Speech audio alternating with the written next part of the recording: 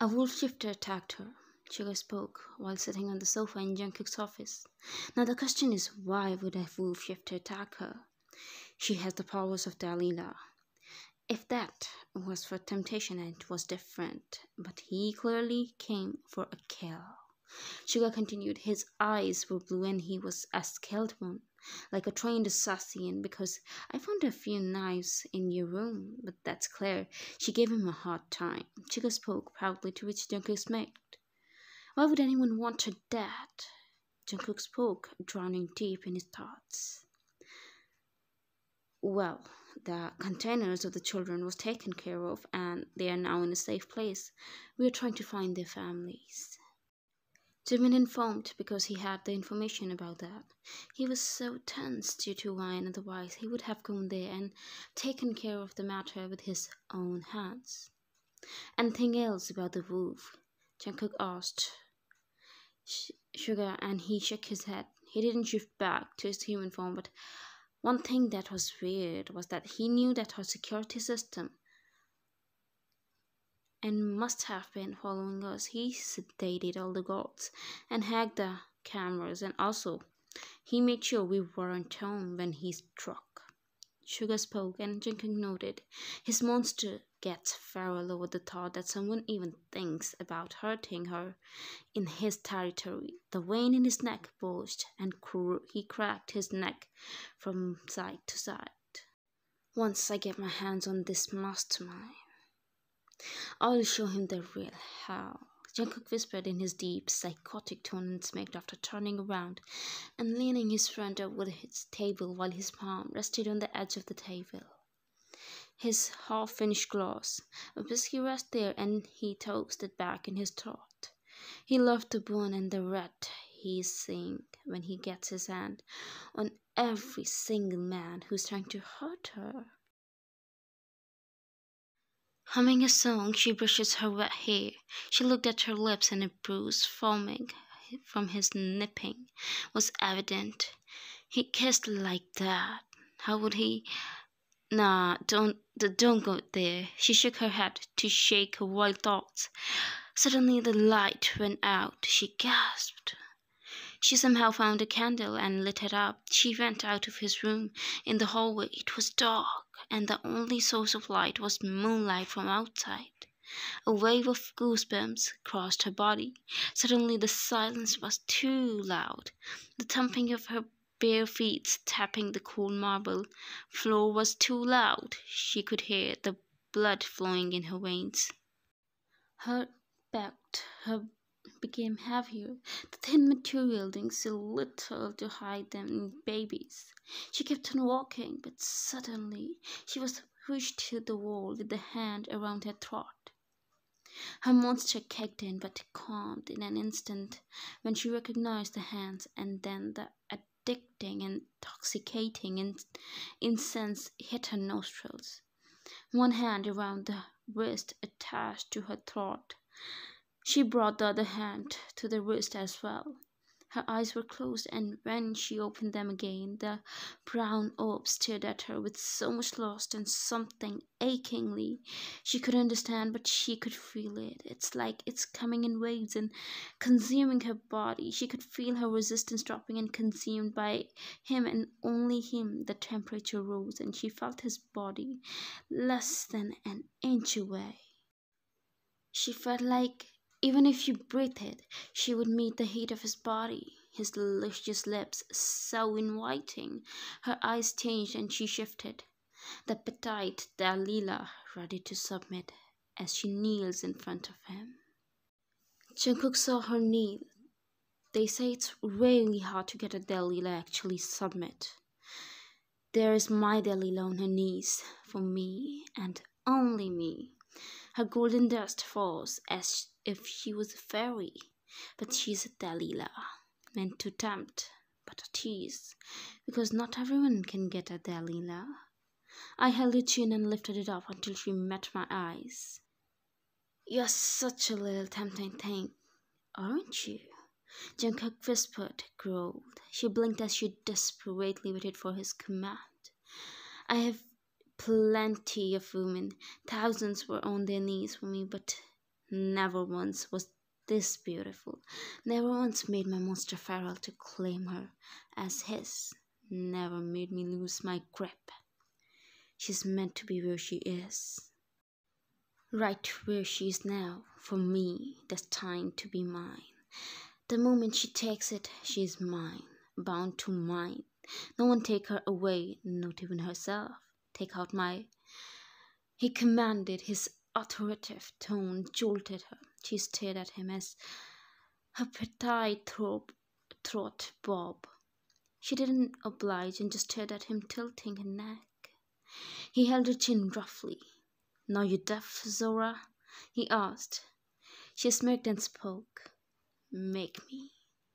He was taken aback by the retort. He held her hair from the roots. She winced. "Now," he growled when she looked at him with the pain etched in her scalp. For Spy's Instagram link in the description. "You little deviant," he chuckled, driving deeper. Her grew as his grunts. She came trembling in his arms and he followed her.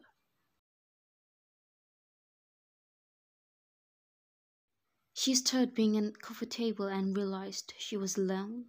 She opened her eyes. The room was dark and a faint light from outside illuminating the dark room. She was disoriented. She just come, but then in her say something else. Suddenly the door opened and Jungkook entered with his coat in his hand. He threw it on the bed and rolled his neck. "Where were you?" she asked, sitting up on her elbows. "In the office," he replied. "But you were..." She gets silent. "You were what?" he asked. She looked at him and then shook her head. He shrugged, but intoxicating incense made him halt.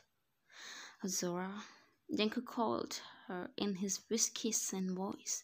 She looked at him. Her long lashes fluttered as she looked at him.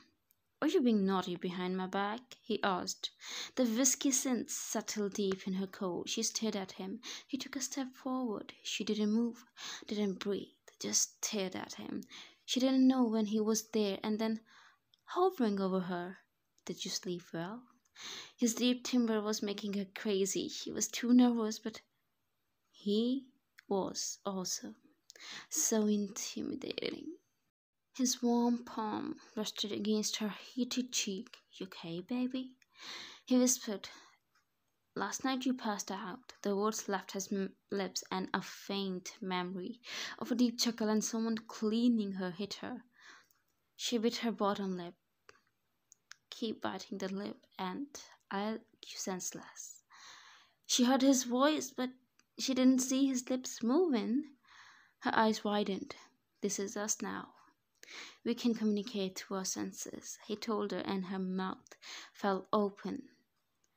"And also, I had all of what you were thinking earlier," he told her, and her cheeks heated. He chuckled, and his deep chuckle made her want to whine. Why she didn't get to see that side of him earlier?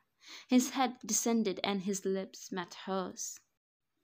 She kissed him back as her hands clutched on his shirt. They kissed, and it turned into a spicy session. She came as a desire, but turned into an obsession. The lust and desire, I can't get enough when it comes to her. A week since I tasted her. Every time I feel the urge to have more.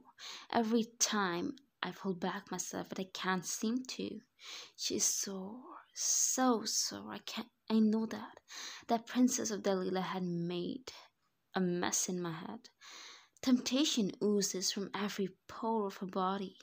Every time I see her, I feel I need to be close to her and have my hands on her or my lips on her.